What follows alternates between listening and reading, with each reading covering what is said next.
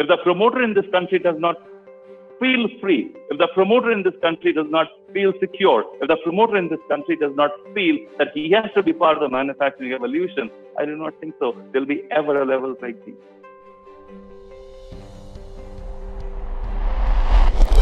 Do not forget what China started in 1979 for liberalization. We started in 1991. So there was a head start of 11, 12 years. But do we now consider ourselves only 11 or 12 years behind China? Of course not.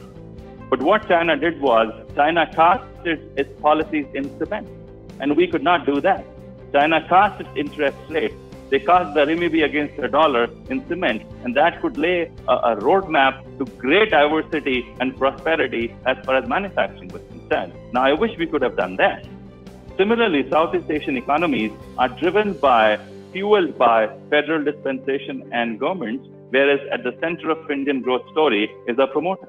So how do you give a level playing field to a promoter? This is the difference between Indian manufacturing scenario and Southeast Asian economy.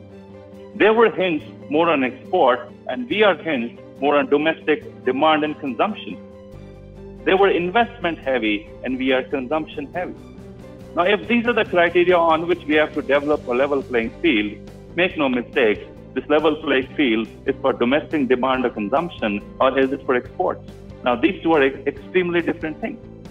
If you connect, and this is a very small exercise, if you connect on the map, political map of India from Kanpur to Chennai, if you draw a straight line, you put a ruler across, draw a line from Kanpur to Chennai, would you believe 65% of prosperity of this country lies on the west side of that line?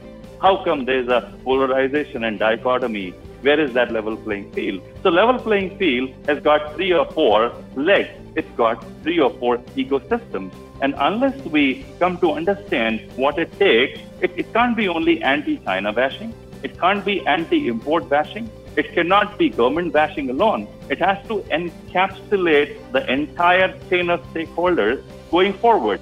Land allocation in China. Volkswagen went to China and said, we need 2,000 acres. They took, and this is the biopic of Volkswagen CEO. He said, they took me in a chopper. They took me to 3,500 feet and said, well, that is a piece of land that we are earmarking for you. Now at 3,500 feet, it's very difficult to say whether it's 2,000 acres, 1,000 acres, or 3,000 acres.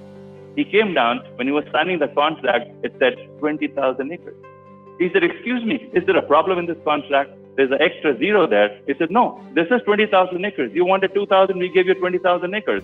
Build roads, build educational institutions, build hospitals, build living quarters, then build your factory. That's the level playing field we are talking about.